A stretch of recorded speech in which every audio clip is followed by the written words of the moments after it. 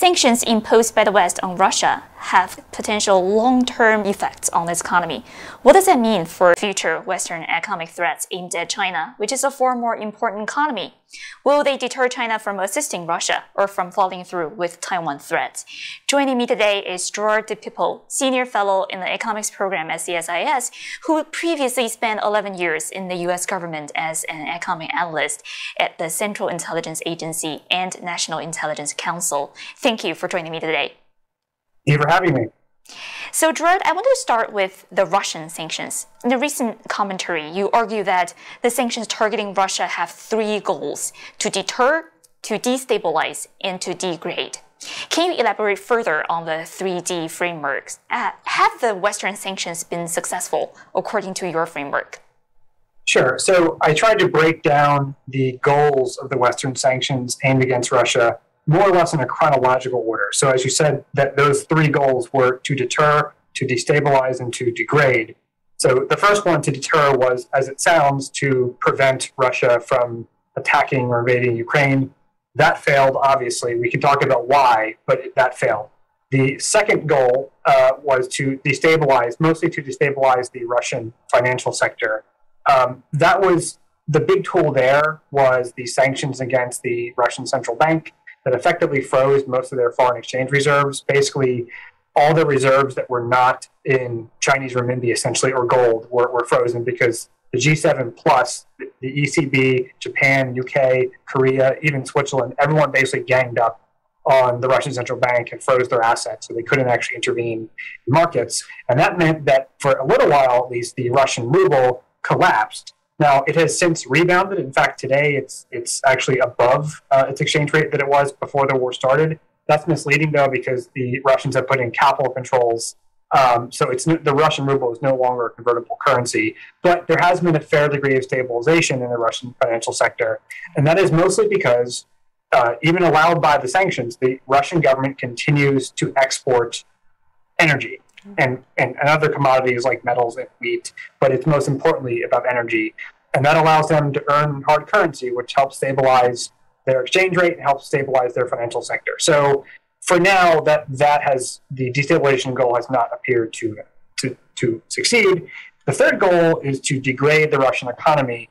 This is slower acting. This relies mostly on export controls, which initially were focused on military or dual-use technologies. Over time, that has expanded to include a lot of other industrial inputs and capital goods, so things that factories might need or certain sectors might need, like tractors and some other things, to keep up production and to keep the economy moving.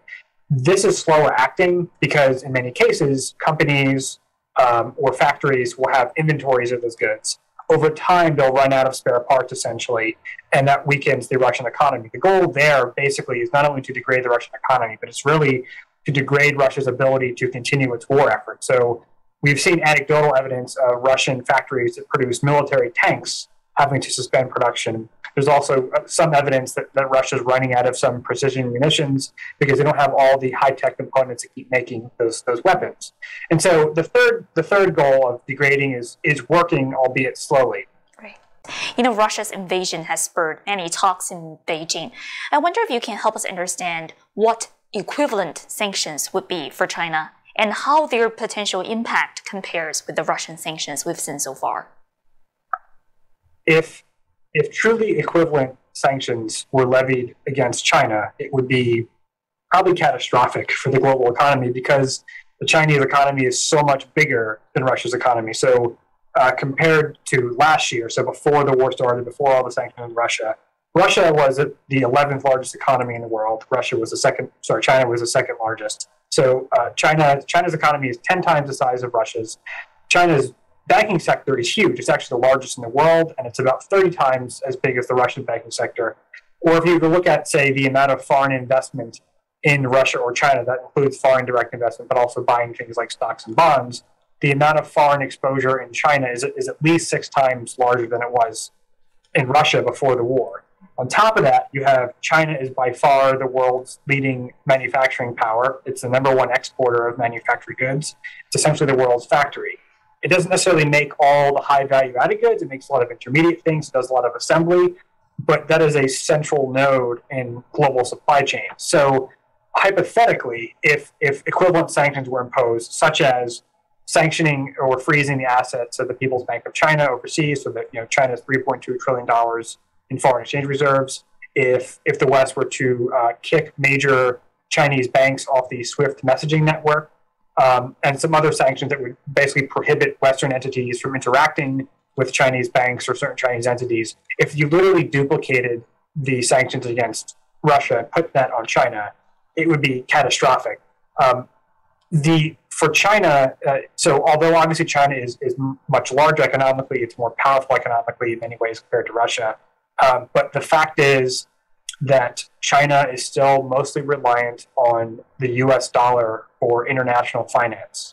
So only about 15% of China's goods trade, so goods that are on ships and planes, only about 15% of that is paid for in RMB across borders. The vast majority is paid in dollars. So basically, it's very difficult for China to avoid that. And I'm not saying that the West would do the same sanctions, but if they did, it would be massively disruptive. I see. And we see media reports that Beijing is clearly worried about similar sanctions imposed on itself. Beijing has ordered a comprehensive set of stress tests to examine the potential economic implications of similar actions if imposed on China. So what leverage does China have against the West? What are some potential ways for China to retaliate in the future? Well, regarding the stress tests, it's, as I was saying, it's actually very difficult, at least in the short to medium term, for China to mitigate its exposure, particularly to the dollar, because it's so reliant on that. So I saw press reports saying the same thing. They called in foreign banks and basically said, what can you do to reduce risk? And the foreign bankers said, we don't actually know because there's nothing they can do. So in that sense, China's in a tough spot. But because China is so important economically, it does have other tools. If you were to break down the three core types of sanctions the West is using, would be financial sanctions. Those are mostly on banks. Then there are export controls, and then there are restrictions on imports. So basically, the U.S. saying we're not going to buy Russian oil at the import restriction. If you flip that and said, okay, what does China have in that regard? China, in theory, could use export controls. It is, as I said, the number one manufacturer. So it could say, the world, you basically don't get most of your laptops, most of your cell phones. They could also do things like restricting core inputs like rare earth elements, which China is the number one processor of. And that would have a lot of downstream effects where a lot of other goods that might be made elsewhere could not be produced because you need those components. You can only get them from China. China has been working on setting up a legal regulatory regime to counter sanctions and also to apply sanctions and export controls over the past 2 or 3 years. They haven't actually really used it, but the framework exists. So they're trying to formalize some of their mechanisms. But the other big thing that China has is its own domestic market. This is in general, even just apart from sanctions. It's maybe its biggest point of leverage with Western companies and Western governments. So, for example, U.S. multinationals that own companies with operations in China, so basically their subsidiaries, the revenues that those companies make in China are bigger than all of U.S. exports to China. So the activity of foreign firms in China is actually often bigger than literal trade. And those foreign firms in China are, of course, exposed to the Chinese market. And in theory, the Chinese government could disrupt their operations. They could organize boycotts. They could tell them they have to stop producing. They could give contracts to competitors, et cetera. So China does have a lot of economic leverage. The area where China is really lacking would be in the financial domain. Yes, China in theory could impose financial sanctions on Western banks or on Western entities, but because of the very limited reach of the Chinese currency and their reliance on the dollar internationally, it wouldn't really mean very much. And so those would be mostly domestically oriented financial sanctions. Internationally, China just doesn't have the same length and reach that the US dollar sanctions could have. Finally, I wanted to turn to China's top one red line issue, the Taiwan issue. Tell me, how does the strategic environment of Taiwan differ from that of Ukraine? Does your 3D framework still apply in a Taiwan scenario?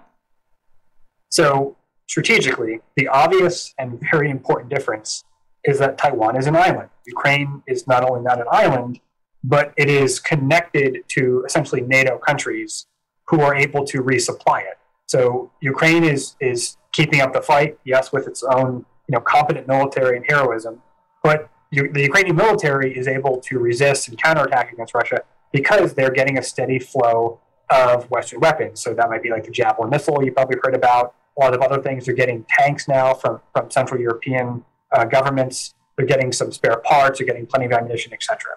And so that is allowing them to keep up the fight. Now, hypothetically, in the case of a Chinese attack on Taiwan, it might be very difficult or even impossible to resupply Taiwan because the People's Liberation Army, their Navy, would probably at a minimum attempt some type of blockade. So even if they're not trying to literally invade Taiwan, it would make it very difficult to get supplies through to Taiwan, which means that in that scenario, essentially whatever Taiwan has at the start of the conflict in terms of material, weapons, training, etc., that's all they're going to get.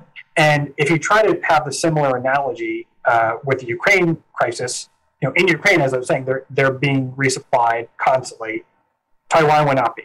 Now, that would mean that the two latter goals of the sanctions, destabilization and degrading, would be far less viable against China in a practical sense in this scenario, because basically, one, China's much bigger, but two, you wouldn't have much hope of degrading the Chinese economy at least quick enough to end that war. So you basically would have to assume that the Taiwan military could hold out for a very long time on its own.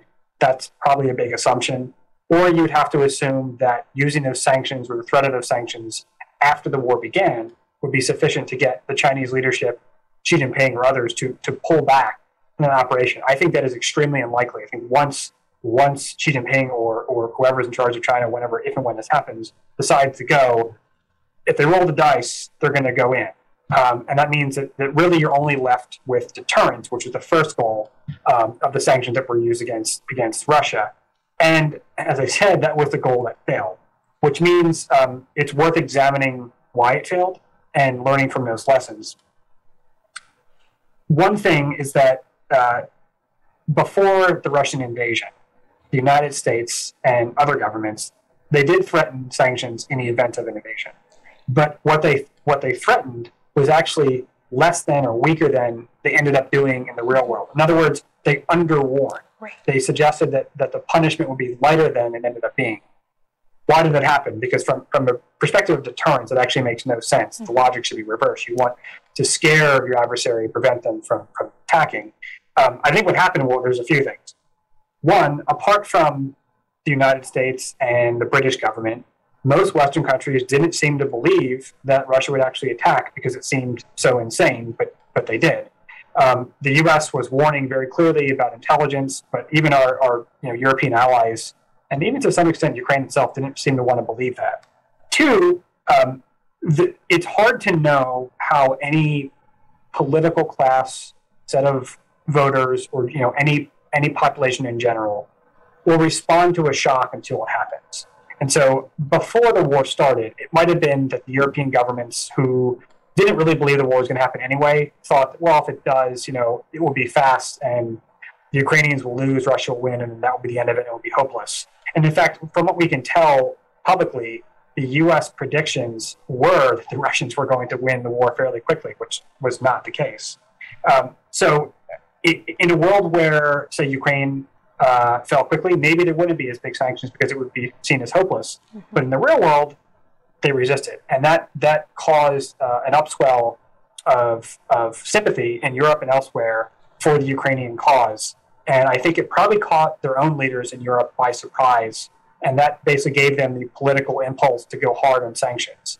And so what I'm trying to say, practically speaking, for future scenarios is it's very important, even though it's difficult, for the U.S. and its allies to discuss in advance certain contingencies, even things that are very improbable, things that they want to think are unthinkable, that they don't want to happen, but to talk about those things frankly and establish red lines early. So internally agree, these are the things we would consider warning indicators, these are the things that we think would be unacceptable.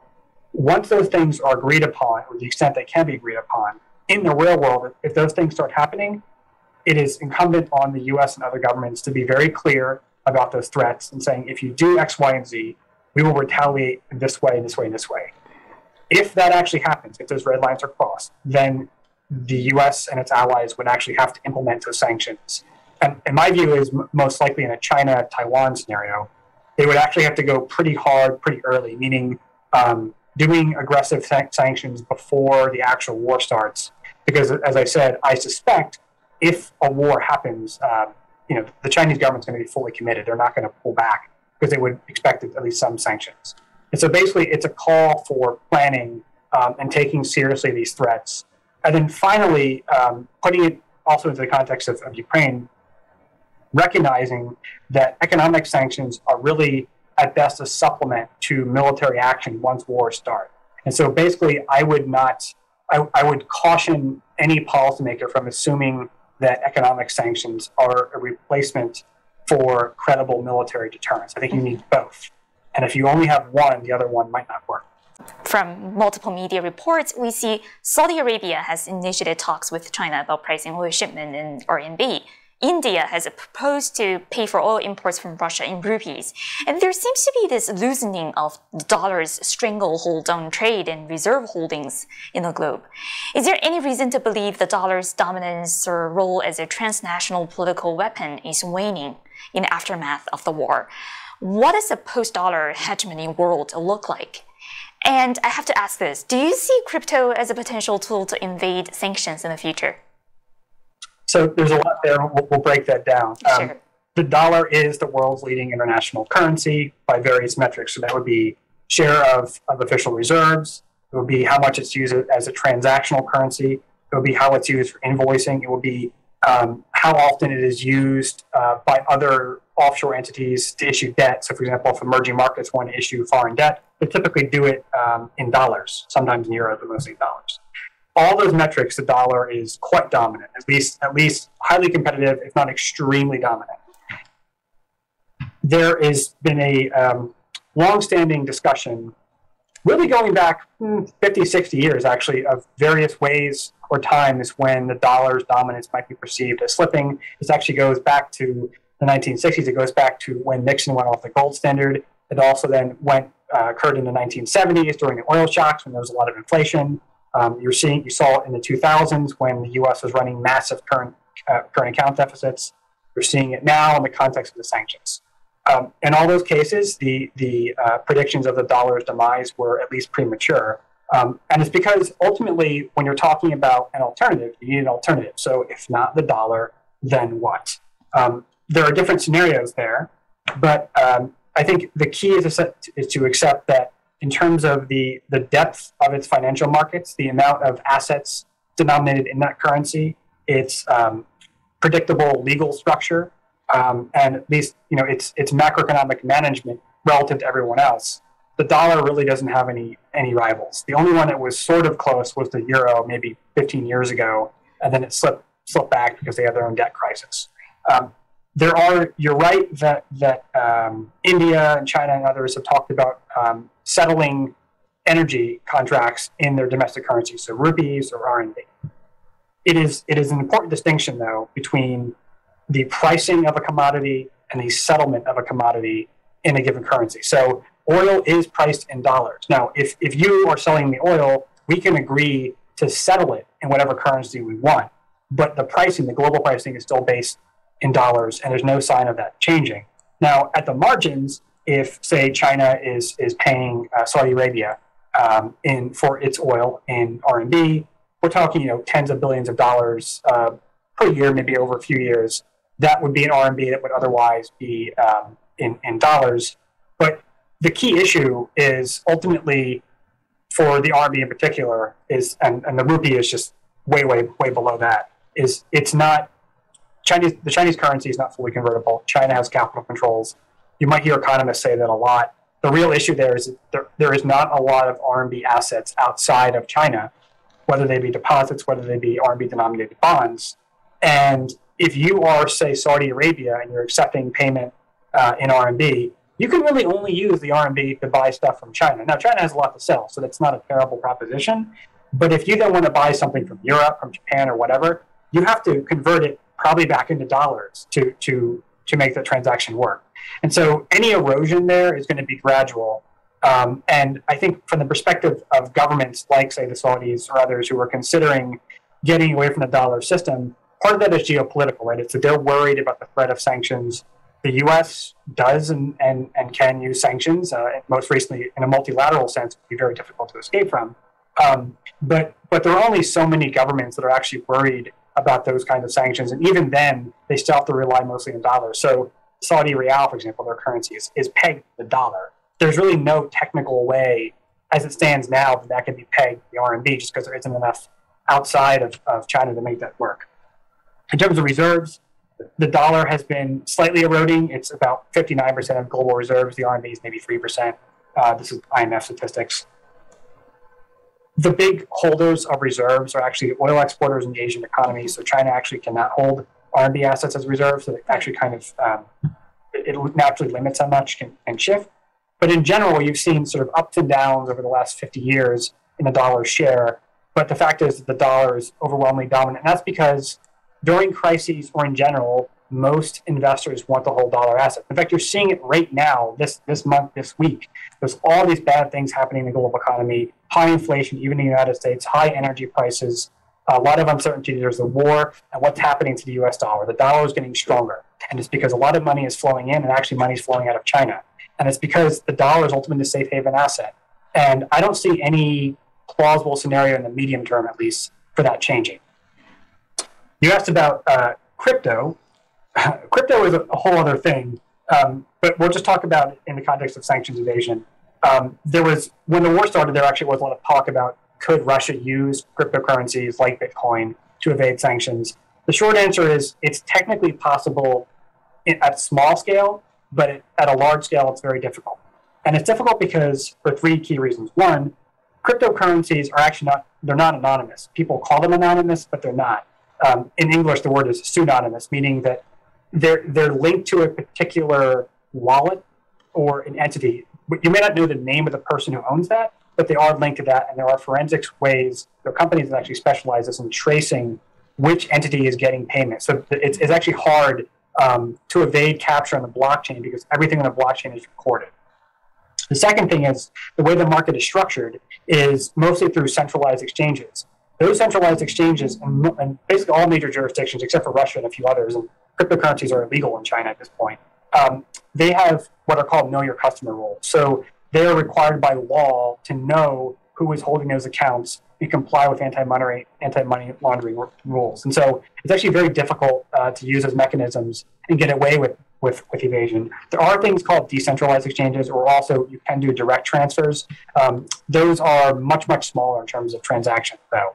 And the third issue is liquidity, which is that basically the cryptocurrency market trades in these, say, tens of millions of dollars per day, typically. It might actually be lower now because values are falling so much.